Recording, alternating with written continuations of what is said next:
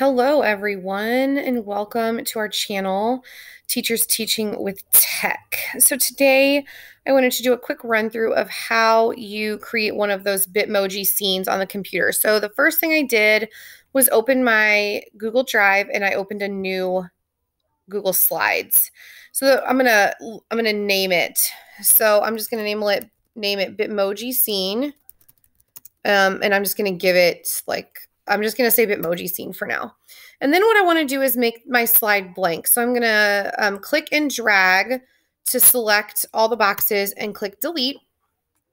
And then what I need to do is I like to change the size of my slides. Now this scene I'm just going to put into a Google slide presentation for my students. So I like to still make these 8.5 by 11.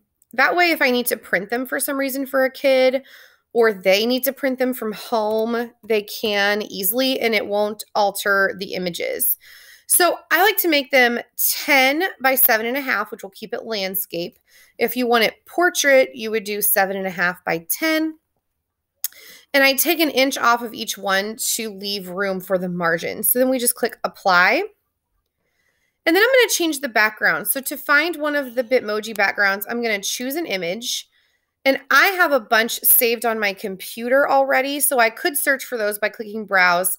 But to show you how to search the web, I'm just going to click Google Image Search, and I'm going to search wall floor background. And all of these choices come up. So I'm just going to choose one that I like. And you can see there's a ton of choices. I'm actually going to choose this one right here with the brick, and I'm going to click Insert. So you can see now I have this scene set up. So this is the background. So the students cannot they can't alter the background on the screen. So what I'm going to do now is start dropping things in. So I want this to be a slide my kids are going to read to me. So I want them to be able to drop like a video of them reading to me in here, or I'm going to upload these to Seesaw so they can drop their microphone tool in here and read to me. So it's just going to be a scene and I want to be reading. So I'm going to want a couch. So I'm going to click Insert, Image, and then I'm going to search the web for an image, and I'm going to just click Couch, Clip Art. And I'm going to find a couch that I like. I'm going to try this purple couch. So I just clicked it and I dragged and dropped it into the scene, and it's really big, so I'm going to resize it a little bit. Then I'm going to make it look like the legs are on the floor. Now, the original creator of these, Amber Griffith, she likes to do more cartoon ones so that they fit more of the Bitmoji feel. I like to do realistic ones and still throw my Bitmoji in. So it's totally up to you how you create these. The next thing I'm going to do is go ahead and drop my Bitmoji in so that I can fill the space around it. So to do that, I'm going to go up here to my Bitmoji extension. And since it's a couch, I'm going to throw this sitting one in. So again, I just drag and drop. And all of mine seem to be sitting the same direction because that's the direction of the Bitmoji.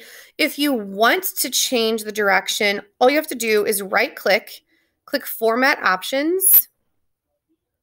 And then over here under Position, you can, it's under Size and Rotation, you can click Flip, and it will flip it to where it's facing the other direction. So just to change it up, I'm going to flip mine to change it the other direction.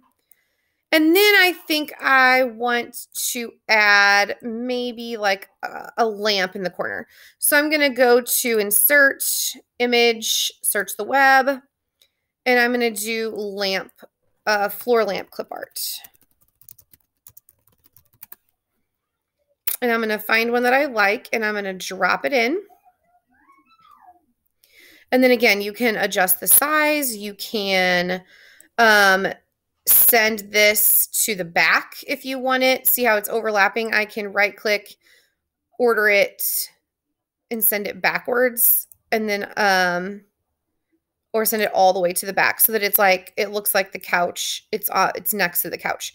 So there's my floor lamp. And then I want to put like a board in here. So you can do this multiple ways.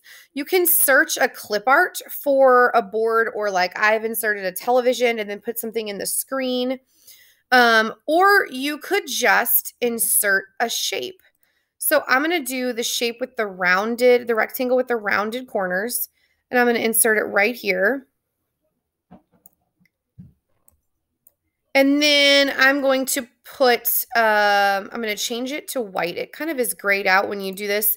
And then I'm going to change the border to purple to match my couch. And I can change its thickness so that it really has like a bright border. And then what I want to do is add a text box. I could add font in my shape, but I think it's easier to insert a text box because then I get it right where I want it within the image.